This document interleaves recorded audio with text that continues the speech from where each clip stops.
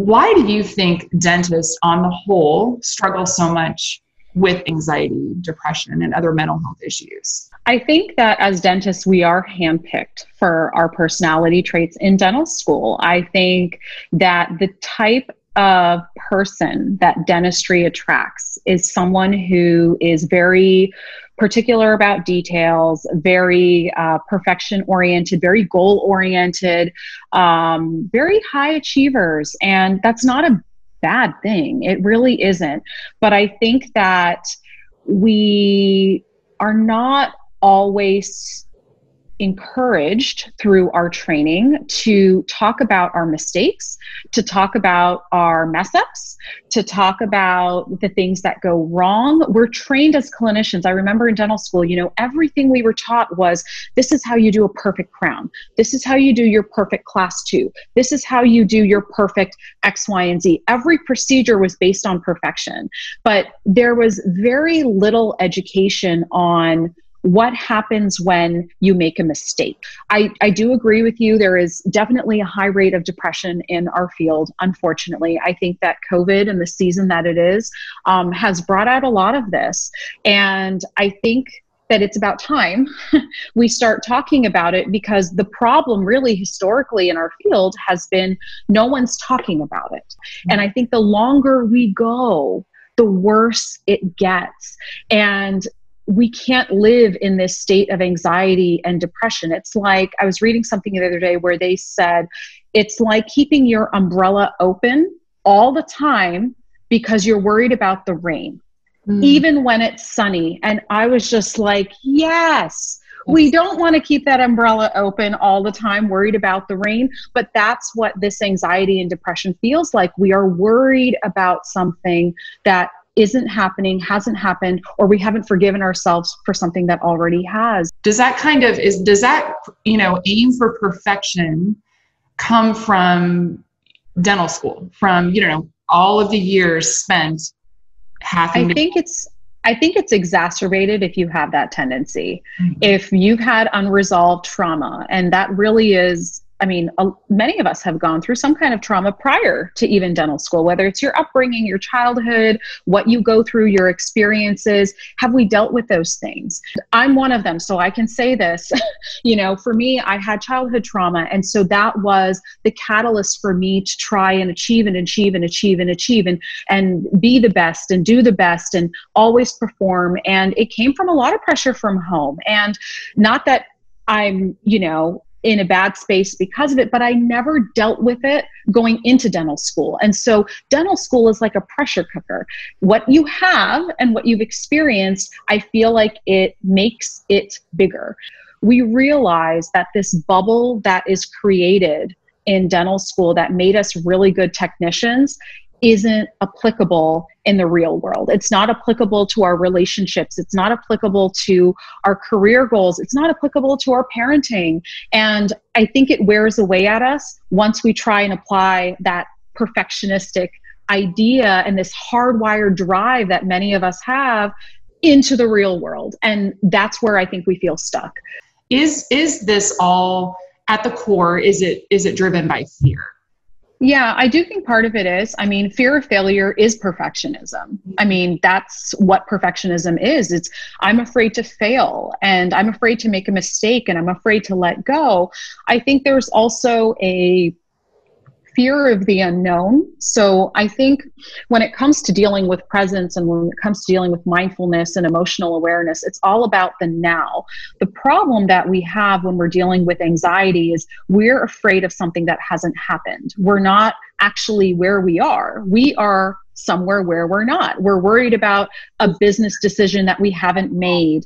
We're worried about the outcome of something that hasn't happened. And so I think it takes away from where we are in the present moment, where we can adjust or alter or kind of stay connected with the actual situation that we're experiencing, because then we can actually come up with a better solution. And I don't want to downplay anxiety because it's very real, but the brain and the way our minds work, we're very, very neuroplastic. We can retrain things better than we give ourselves credit for. I think it's convenient to slap a label and say, this is how it is.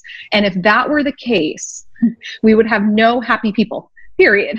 And I don't think that exists. I'm a little bit of a romantic when it comes to hope, in that I think that it does exist, and it is there, and it's within us, but it takes a lot of unlearning. It takes unlearning of that fear of what hasn't happened. And it also takes a growing of presence, of where am I right now? What am I doing right now? Who am I helping right now? Asking ourselves these questions to go back from our mind struggling in the future and bringing it back to now is such a game changer. It's such a game changer because that's what breaks the fear.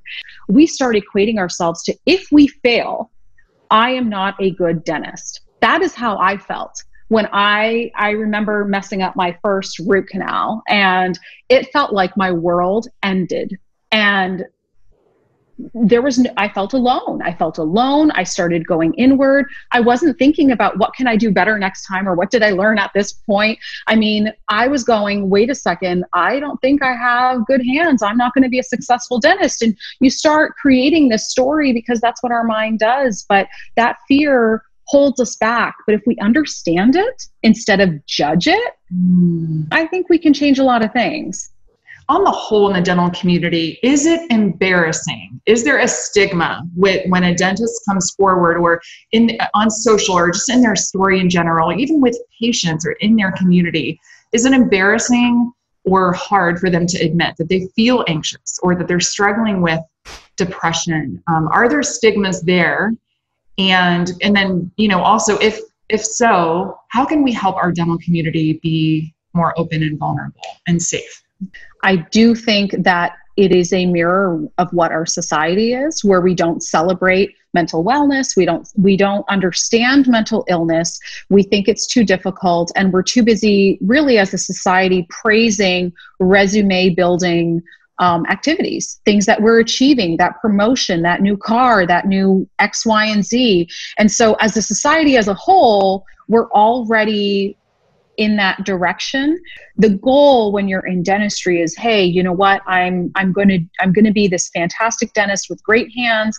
I'm going to buy this practice that's going to be this multi-million-dollar, behemoth, and I'm going to have the perfect work-life balance, spend time at home, save up for my family, save up for myself. And you know what? That's going to be my idea of what, my life is going to be like. But the reality of it is, it doesn't work that way. When you think of your kids and you think of when they learned something and they learned something new, as parents, the last thing we would really say would be a discouraging statement when they fell off the bike the first time, or when they fell, period, when they were learning to walk. Oh, you're never going to walk. Like, we don't talk like that to the people that we care about, but we talk like that to ourselves. And then we talk like that to strangers on social media because they're asking a question, and then now it's becoming projection of our own insecurities by putting other people down. People are afraid to speak up. People are afraid to be judged. And yes, some of it comes from within them, but some of it has come within the culture that we as dentists and dental professionals, we've stood by and watched that young dentist ask a question and then get slammed by all of these discouraging words and discouraging posts. Oh, you're just not doing enough. How is that helpful? How would you speak to your own child if they were struggling with something? If we're supposed to be in a field of healing and a field of making people feel better, we don't do a very good job addressing vulnerability in our community because we still are equating it as weakness. As far as what can we do? Honestly, it just starts from one conversation, one person standing up. I think sometimes we think that it's our job when we're trying to make change, and this comes from experience, to change the world. And what I realized is the change the world needs starts from just one or two people doing things consistently. Until we do that, we're going to see a lot of isolation in our field until we want to be each other's cheerleaders. And I think we deserve to be each other's cheerleaders. Things aren't going to change as fast as we want them to.